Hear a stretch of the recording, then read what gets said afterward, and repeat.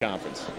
Well, I'll tell you what, Grambling is they're a team. They played a lot of games on the road. They played really good competition. I mean, they came here from North Carolina, and at North Carolina it was only a 16-point win. So we've got to give Grambling a lot of credit because they've got some players that caused some problems, and they've got a system, and they stayed in it. You know, they made us guard 5 out all night long. We fouled a little bit late in the game, but ultimately, who would you expect to come through for us other than Cheyenne Creighton? Right. So, great night for Cheyenne again. They got hot there in the third quarter from the arc. They buried 3 of 6 3-pointers, and they got themselves right back. And they were never really out of the ball game. No. They made it really tight.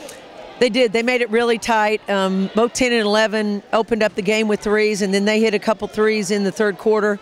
25 hit a couple threes, and we knew that she could do that. We maybe didn't give them enough credit at the three-point line. They haven't shot the ball well, so we were kind of in prevent defense, and didn't give up any backdoor cuts, didn't give up any easy stuff, but gave up some threes. So that was the poison that we chose. Well, your senior, 18 and 14, but again, a couple of freshmen. Stinson really coming on, hits a couple of big threes, and Elena Davis, who showed us the potential she had in November, showing she was precedent service, gets some significant minutes, and really, she kind of took over there for about a 4-minute stretch. She did a really nice job. You know, Brianna Porter has played some good games for us since she's been back. Today wasn't one of them, so I decided to go with Elena, and she did a great job. Got the ball low on the block, finished when she got it in there.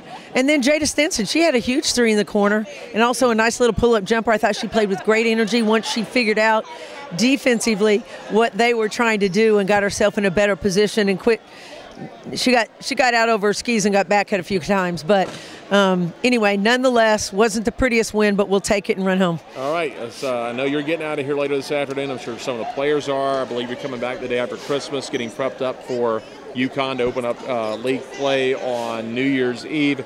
You told me earlier today, before we started the pregame, you're going to tell them, look, just get away, recover. I'm sure you want them to keep their conditioning a little bit, but not do anything too tough. They really need the recovery in the next few days. We do. We've got, you know, with the injuries that we've had, we've got a lot of kids playing long minutes, and some of our kids that are healthy aren't really healthy. So for the most part, I'm going to tell them to sit on their little rear ends and eat turkey and ham. But you know, some of the kids that are coming off the bench, they need one cardio in there. We gotta have a day of shooting while they're gone. But this is not one of those Christmas breaks where I say go home and, you know, and grind. This is a Christmas break where I say go home, enjoy your family, give me one good day of workout, and I'll see you the day after Christmas. All right, sounds good, Coach. Thanks a lot. Thanks, Jeff. Head Coach Melissa Memphis.